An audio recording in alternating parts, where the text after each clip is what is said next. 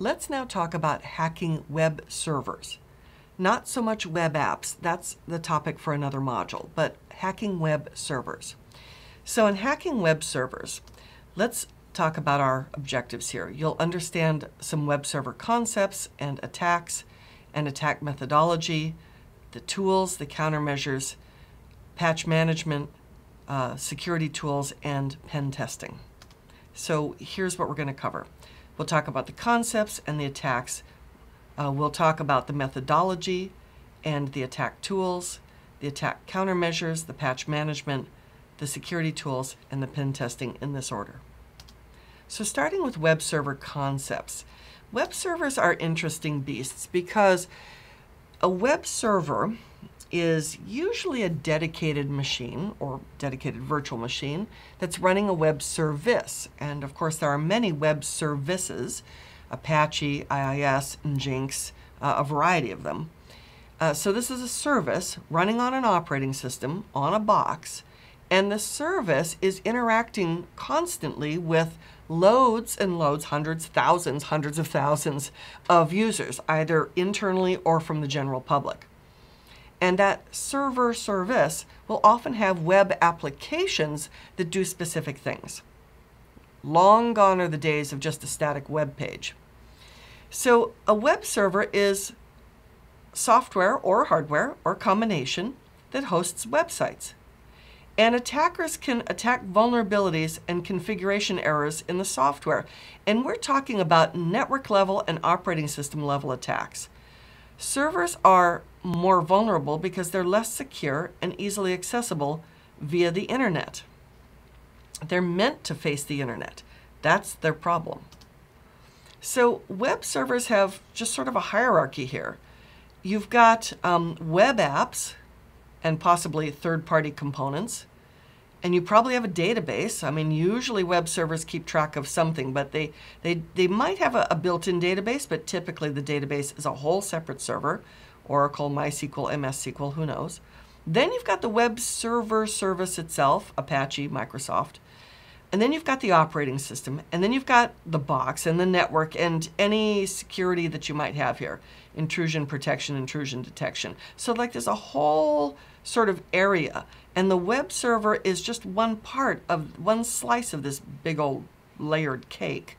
But you could possibly attack a web server at any of these layers. So now, why is it or how is it that they're compromised?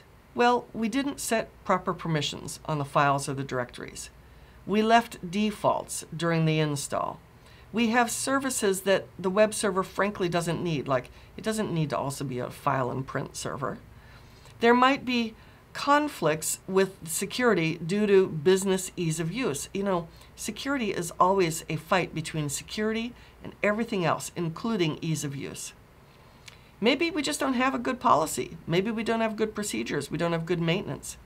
Maybe we have improper authentication for external systems. Maybe we've left default accounts that have no or default passwords. Maybe we are keeping unnecessary files lying around that could also lead to compromise. Sample files, defaults, or backups that are not being stored properly or deleted properly.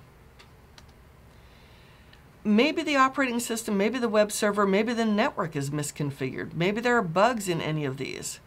Maybe the certificates that we have or the encryption settings we have are not configured properly. Maybe debugging functions which give away too much information are accessible. And maybe we're using just self-signed certificates that are not considered trusted. So what happens when a web server is attacked? We could have a compromise of accounts or compromise of users' data. We could have the website get defaced. The website could be used as a jump point to launch secondary attacks. It could give root or administrator access to other apps, other servers. We have the potential for theft of data or tampering with the data. Here's sort of the architecture of a classic, what we call LAMP stack. When you install sort of an open source web server, it can come with a database server, some email capabilities, some applications, web server. And so this is sort of like a classic thing here. So you can see that the web server itself is this Apache service. And let me just zoom in a bit so you can see it better. So the web server itself is Apache. And so that we can run web apps, we probably have PHP, which allows us to run different applications. And we might have other things. We might have Apache also talk to or use email.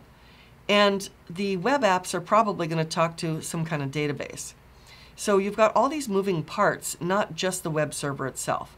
And then you've got the file system of the operating system that is maintaining like HTML and JavaScript and PHP pages and text pages and PDFs and spreadsheets and images like PNGs and JPEGs and GIFs and like sound and video images, SWIFTs and MP3s and MP4s. And then you've got all these people on the internet, from normal users out in the internet to the administrator of this website to hackers like us, but these are the folks with malicious intent, all making their connections through the internet to try to use or attack these services. Here's IIS. Now IIS, this is of course Microsoft's version of a web server, and so they have application pools and something called service host exe. So if we zoom in just a little bit here, you've got the web server with its core components, and it's got little modules that do things like authentication and certificate mapping and providing default documents and caching HTTP and providing errors and logging. With Microsoft, anytime some process needs to get on a network, it usually is helped by a process called service host exe. And so if you look in Task Manager on a Microsoft machine, and if this machine is doing a bunch of different things on a network, you might see a lot of service host exes here that are assisting the service. In this case, it's assisting the www service, the World Wide Web service. And then you'll have maybe other applications, and you'll have configurations, and you'll have applications. And what Microsoft does is they run applications in what's called an app pool, where a bunch of apps share resources. They mostly share policy and authentication credentials and particularly things like memory. And so then you can have your application do different things like forms or do other kinds of things. And so then clients or hackers or administrators are connecting across the internet, talking to Microsoft's HTTP protocol stack, which is a driver, http.sys, to talk to these components. So that is starting basic web server concepts.